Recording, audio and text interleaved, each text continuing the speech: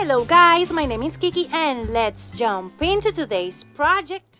Happy holidays, my beautiful snowflakes! Today, what we're gonna do is we're gonna create a beautiful dupe for something that I saw at Pottery Barn. And as you can see, I'm adding shims to a frame just using hot glue. What we're gonna do is we're gonna add them together, just going to the thinner side to thicker side, just invert them. You put the thicker side on one side and the thinner side on the other, while you cover all of your frame like I'm doing here. Now, after we finish, we're gonna let that glue set, and then I'm gonna come back with some Waverly white chalk paint. And what I'm gonna do is I'm gonna dunk a little bit of that paint over there, and I'm gonna paint it completely using that paint. And I remembered after I was painting that I should have removed my glue strings. Happens all the time. Let me know in the comments below if that happens to you too. Now I'm adding a little bit more paint and I'm gonna cover this completely. Just one coat of that white paint, let it dry really nicely, and move on to cutting your dowels. You're gonna have one complete dowel, some pieces, and two dowels cut in half in a 22.2 degree angle. In the description below, I'm gonna leave you the measurements so you can have a beautiful snowflake art too. Now I'm using my Waverly Antique Wax and I'm gonna stain all of them using that. And I love this because this doesn't smell. And actually, I think it smells really nice. Yeah, that's me just smelling my paint. Now I'm painting the smaller dowels that I cut in an inch size. And now I'm gonna add the center dowel. For that I'm using hot glue and I'm gonna glue it in the middle like this. Then I'm gonna take my 22 degree dowels and I'm gonna glue them on the sides like you see me doing here. We're making some sort of a deer. But we are not going there, and you know that. I want to make a snowflake to celebrate my beautiful snowflakes. Each and every single one of you. I wanted to add something that reminds me of all of you this holiday season. Because, you know, I love you guys. Now, I'm adding my smaller pieces of my snowflake. I don't know how those are called. But I'm adding those smaller pieces. Like that, with a little bit of hot glue. Just be careful because we're dealing with hot glue. And I have burnt myself a couple of times. More than I can count. But we're gonna continue gluing those until we finish. And we will have two of those sets on each dowel. Then I'm gonna come back and I'm gonna add another dowel cut in half. This one will be in 90 degree angle in the middle because as you can see it's looking a little bit bare on that middle and we have to fill that out. So I'm adding that dowel in the middle like that, and then I'm gonna add those same pieces of dowel to those longer pieces of dowel. And as you can see, I'm adding them like that, and we will have a beautiful, the most beautiful snowflake art. Really rustic kind of snowflake. And I love, love, love this. And this is how our beautiful snowflake wall art turned out. And look at that. It's looking so, so, so pretty.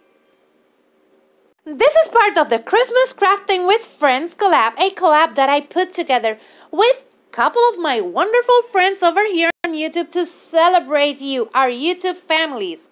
In the description box down below, you are going to find a link to the playlist so you can go and check it out and see a video of each and every single one of the creators that you can see here. Go and check it out. I know you're going to love it and I know you're going to find awesome things over there. Have you seen my Christmas Friend Friday Hub video? Well, after you finish here, go and check it out because over there you're gonna find lots of awesome creators and there's a wonderful giveaway. So after you finish here, go there. Now I want to make a beautiful ornament for my Christmas tree because as you know, I don't have enough ornaments this year, yeah. We are struggling over here. But the first thing I'm gonna do is I'm gonna take this star from Dollar Tree and I'm gonna use my Waverly Antique Wax, and we're gonna cover this star by painting it with that antique wax. And after I cover everything, I'm gonna bring a piece of paper towel and I'm gonna clean that stain a little bit to make it a little bit lighter, like this. And look at that, that wood grain is looking beautiful. I painted the back and the sides, and now I'm just writing here, all is bright, because it's a star and that would look cute. Now I'm taking apple barrel in Snow White and my paintbrush, and I know some of you have told me that you don't have the skills, but believe me, I don't have them either.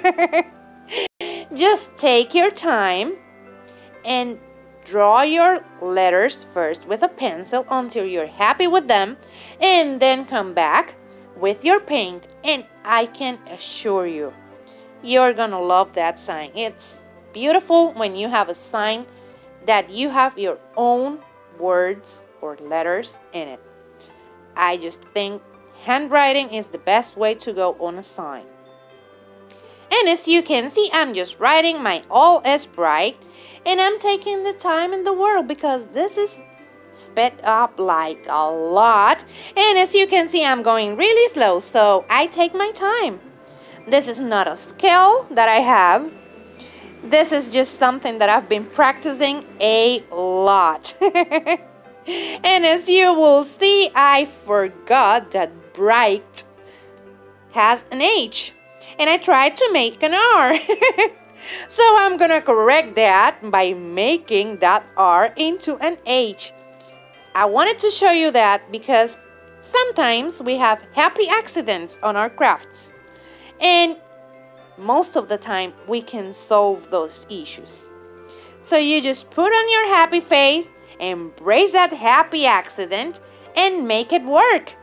And now I added those exclamation marks, and now what I'm going to do is I'm going to bring this ribbon that I got at Walmart, and I'm going to make a bow. And you know I'm not good making bows, but I'm trying. And I made that bow without hot glue. That's an achievement. And I'm using a little bit of twine in the middle to tie it really tight together like this. And then we are gonna do what I love doing the most, fluffing. And after we fluff that, we're gonna cut the excess twine. We're gonna take a little bit more of that ribbon. We're gonna do dovetails on those legs. And then we're gonna measure it, and they are too long. But first I'm gonna grab this greenery from Walmart, and I'm gonna add that piece, because if I add those two, it won't look so cute. So I'm gonna remove those bigger leaves, and I'm gonna use the pine ones with my bow and my legs that I will cut a little bit more. And then I'm gonna bring back my twine, put it into that hole, tie it again to make it an ornament. And then I'm gonna come back with my hot glue gun, and I'm gonna glue the pine greenery to the star, and then I'm gonna add my legs from my bow, and I'm tying them together with a little bit of twine just to make them stay where I want them and have a piece to hold them to my sign. Then I'm gonna glue them to the pine, and then I'm gonna glue my bow, and after I glue my bow, I'm gonna take some berries and put them on top. And that's it. And this is how our beautiful all is bright ornament turned out. I love it. It's so cute, and it looks beautiful on my Christmas tree. Look at that. And this is how both of them look. I just want to take this opportunity to thank you, our subscribers, for being here and being with us all of this year. I know this has been a hard year for all of us, but we just wanted to make this to celebrate all of you and to thank you for being a part of our families. That means the world to us, believe me. And I just want to thank my friends that joined me for this collaboration, because they are just awesome. And if you haven't checked them out, believe me, go right over there so you can see them. I know you're gonna love them, and I know you're gonna love their content. And I just wanted to wish you happy holidays, and I hope you have a wonderful time with your family creating memories. And remember that if you like it, hit the thumbs up. If you love it, subscribe so you can keep on watching this type of videos. Take care. Bye-bye. Happy holidays.